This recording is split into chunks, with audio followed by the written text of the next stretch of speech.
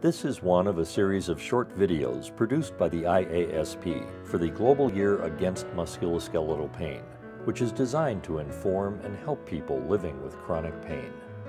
The International Association for the Study of Pain has focused the Global Year Against Pain on musculoskeletal pain.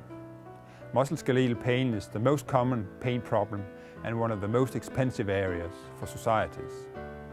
Musculoskeletal pain can arise from muscles, ligaments, joints and bones, but sometimes we do not know the cause.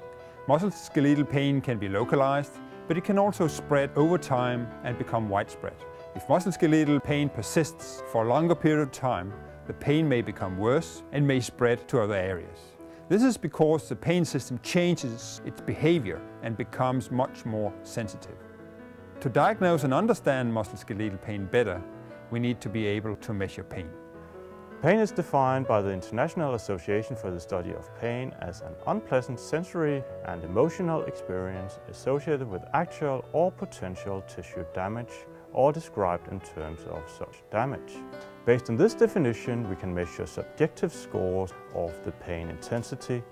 Pain location can be evaluated by drawings on anatomical maps, and other dimensions, for example, pain quality and pain unpleasantness, can be assessed on questionnaires. It is important to make pain measurable in order to follow changes over time, evaluate effect of treatment on the different pain components, and to diagnose which pain mechanisms are involved.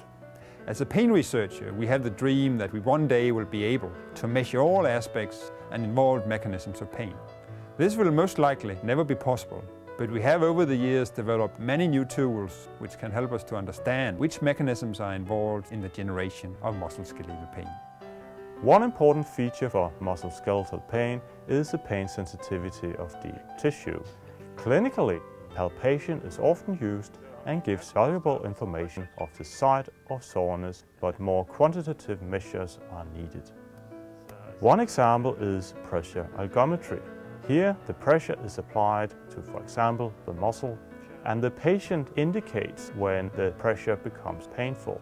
This is the pain threshold measured in, for example, kilograms. Patients with musculoskeletal pain normally have smaller or larger areas where they are sensitive to pressure.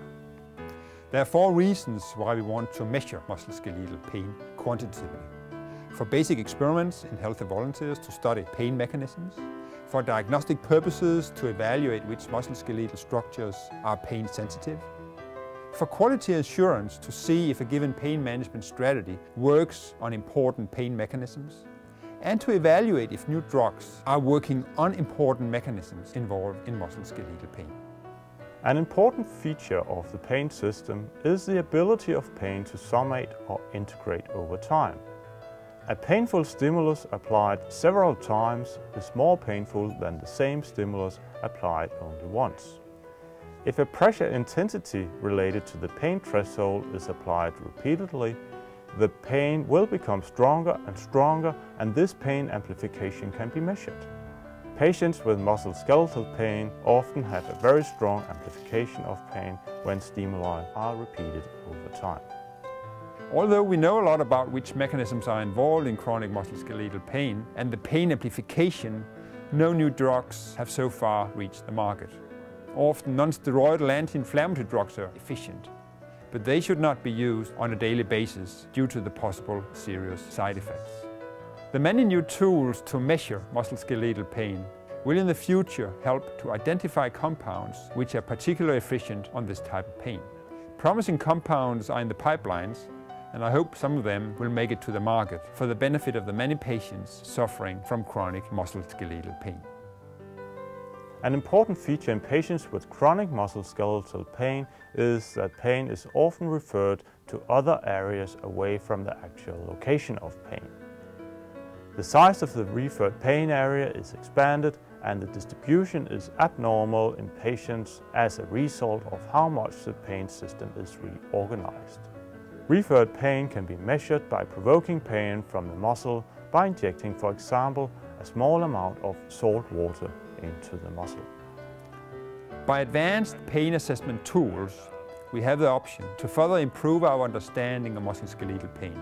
develop better drugs, and hopefully provide the basis for helping the many millions of people suffering daily from chronic musculoskeletal pain.